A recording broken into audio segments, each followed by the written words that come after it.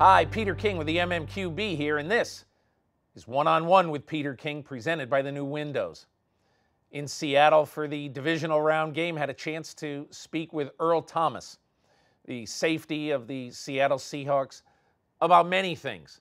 But we started off by talking about the hit that I think everybody saw in that game. I think the announcers on television said he got the wind knocked out of him.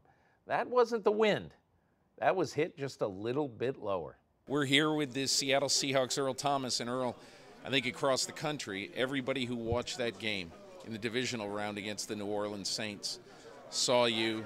I think the announcers said you got the wind knocked out of you. I don't think you got the wind knocked out of you. You know, it was a bang-bang play, and obviously it wasn't the wind, it was my jewels that got knocked around. But, you know, that's a part of the game, and I'm glad nothing was hurt too serious, and I was able to get back in the game and just miss one play. So the one thing I think everybody would wonder is, why don't football players wear cups? You can't, man. I like to be free, man. It's just, it really doesn't happen that often. You know, like baseball players, the ball hits you right there. It's not the same. You just go out there and you really don't think about situations like that. You just let everything happen naturally and just flow with it. In the game against the Saints, you guys had a game plan, obviously. You played some man, some zone. It looked like you really frustrated Jimmy Graham. What happened? What did you do to Graham to kind of take him out of his game? We were just normal. You know, I think what everybody's getting all excited for about the one player, we don't really emphasize any one particular player. You know, and I think that's what can throw a defensive off and throw off the balance that we have. So we just go out there and challenge you. We're going to challenge you to beat us deep, you know.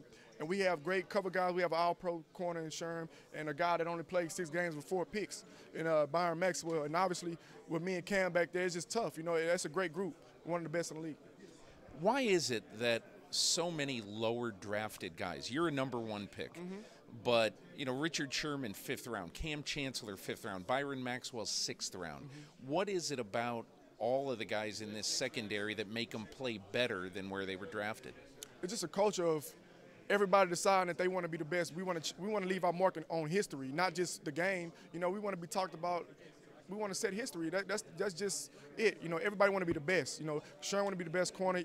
Sherman want to be the best defensive player. Cam the same way. Me the same way. And when we practice the way we practice and challenge each other, it's been times where we're at each other's neck, you know what I'm saying, because the communication is bad and we felt like this guy should have did this, but you love that and you respect that. And at the end of the day, we always going to love each other and respect each other. But it's sometimes in practice, I love you, E. I love you. sometimes in practice it's just tough love, but you need that because on the field we always show up and show out.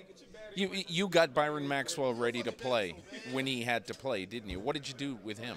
Just a consistent encouragement.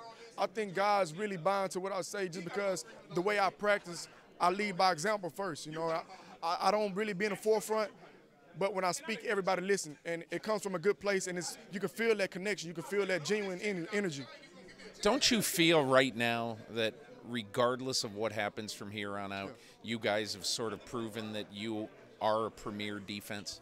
Yeah, definitely. Like, if we have a bad performance like early on in the season, that doesn't define us because we know what we're capable of. We know our personnel, you know, and we know when we're on it and we're communicating well, we're tough. We're tough to stop. You know, we're going to set history. It might not be this year, but Seattle going to make a lot of history. You're going to host the NFC Championship game at this stadium in front of all these people who are fairly loud. You've played in front of this stadium now a long time.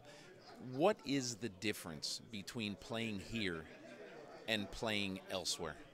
It's different. You know, you hear a lot of talk about us as a team, how we celebrate, we do too much, we're cocky, and we just like the 12th man is different. You know, they're loud, they're cocky, not cocky, but they're confident. You know what I'm saying? So you can't take the way us we celebrate and the way, you know what I'm saying, that they're loud. We love that. We love being different. You know, I think the weirdest people in the world are the most successful people in the world.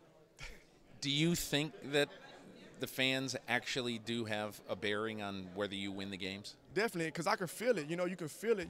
You feel them in it. You feel them, the chants. You feel the excitement. You feel that energy. That's why I always say we're one. And you look across the line of scrimmage and you see a quarterback sort of struggling to be understood and to be heard and everything?